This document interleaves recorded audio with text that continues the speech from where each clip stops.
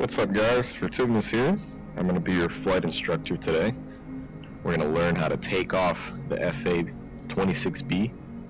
So what we're going to do is we're going to go to pilot, select vehicle, A-26B.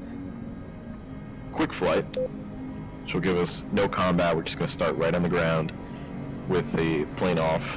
So select this and select the plane, mission briefing, configure. You're going to configure your plane. It doesn't really matter what's equipped on the plane right now. All we're just doing this to learn how to take off.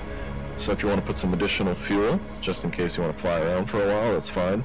I have the cannon just to mess around with it. And we're going to pick daytime and launch. You want to grab your helmet and put on your head.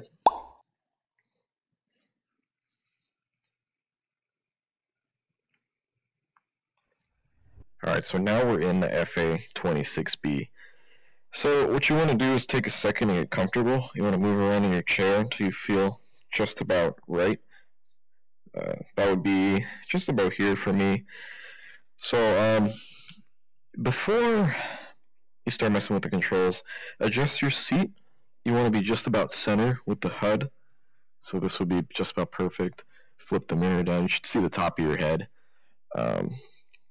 You want to grab your joystick, and if you need to move it, you will use these controls, and you can make it. You can adjust it to place it in a position that you know that's comfortable for you. For me, it's right about here. That's just about right at the top of my lap. So my controller is resting on my lap, which is the most comfortable thing for me. Throttle shouldn't be too far down, also shouldn't be too far up. So this is just about perfect for me. So we're good there. So before you do anything, you're going to turn the main battery on. We're going to flip all these three switches, and we're going to turn auxiliary power on for a moment. While auxiliary power is warming up, we want that to get just about to the top. Now we're going to turn both engines on, and just leave that to warm up for a second. So we're going to turn radar on, turn both MFDs on. Now you have quite a few options for both of these. We're going to select navigation for the left. That's just about good. And normally I would have radar on if we're going to do combat, but we're not going to be doing combat right now, so we're just going to go to comms. We're going to leave that like that. So you want to turn your heads-up display on.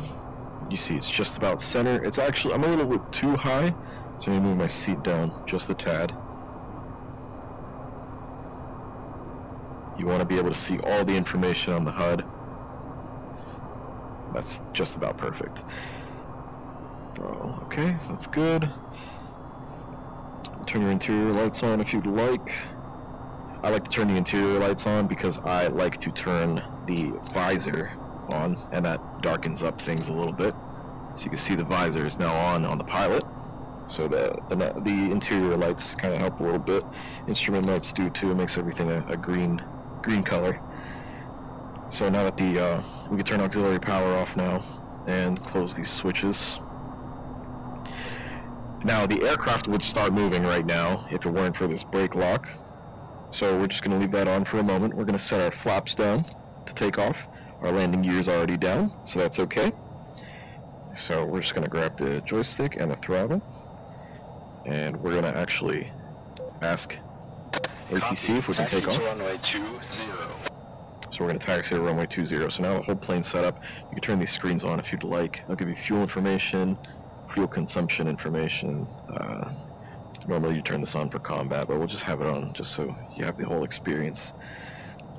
That should be just about everything. So let's go ahead and turn the brake lock off. First you want to grab the throttle, and you're going to use the trigger on whatever controller you're using, whatever VR controller you're using, and it's going to hold the brake, right? When you're on the ground, it's the wheel brake. When you're up in the air, it's going to be the air brake, and I'll demonstrate in a moment. So if you tap your the middle finger trigger on the throttle, it'll grab the throttle, and no matter how much you move your hand, it'll stay on the throttle itself. But if you approach the throttle and you hold on to the trigger, it'll hold the throttle only until you let go. So there's situations where you might want to not be able to let go of the throttle on accident, maybe like dogfighting. But for me, I'm always most comfortable just grabbing the middle finger button, and just whenever I'm done with the throttle, I just let go. The same thing with the joystick. You press the middle finger button, and you'll move the joystick around, and no matter where you put your hand, it won't detach from the joystick. It'll just like this, moving my hand erratically, but it stays on the stick. Normally, you just hold the middle finger button, and if you go too high and you let go, then you just saw my hand zip back to where it actually was.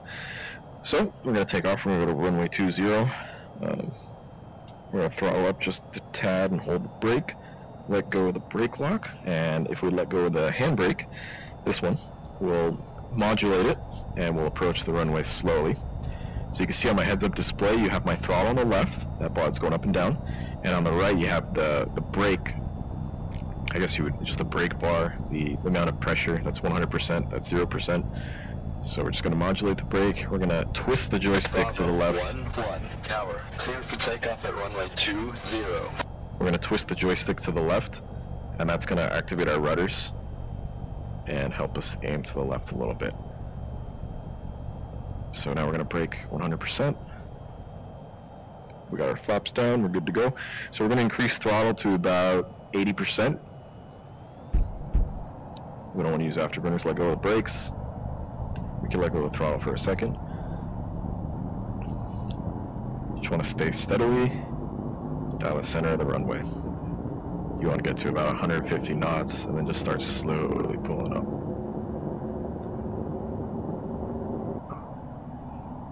Alright, we're off the ground. Put our flaps up, landing gear up.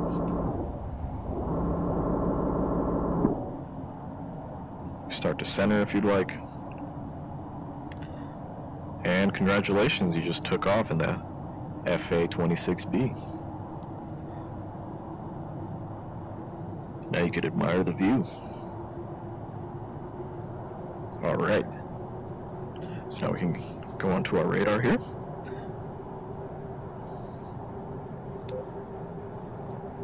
Everything's looking pretty good. If you want to autopilot, the button is right here for it. This will keep your plane level with the horizon, so you don't have to worry about anything. If you want to like mess around with stuff inside the cabin, and you don't want to crash or be, you don't have to worry about babysitting the plane, just put on autopilot for a moment, and you don't have to press the button to turn it off. You could just give some input, Autopilot off. and it'll turn off. Let me press that back on.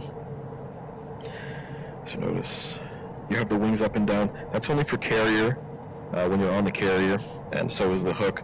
But I'll do a video on carrier landings and carrier takeoffs. Right now we're just learning how to take off normally from the ground, and so long as you follow this video, you should have done great. You should be up in the sky. This will be a multi-part series on how to fly this plane, how to land, carrier land. We'll get into combat controls, we'll get into, radar and instruments you need for dogfighting and everything like that. So, I'll see you guys in the next part of the video. Congratulations on your first takeoff, and take care, guys.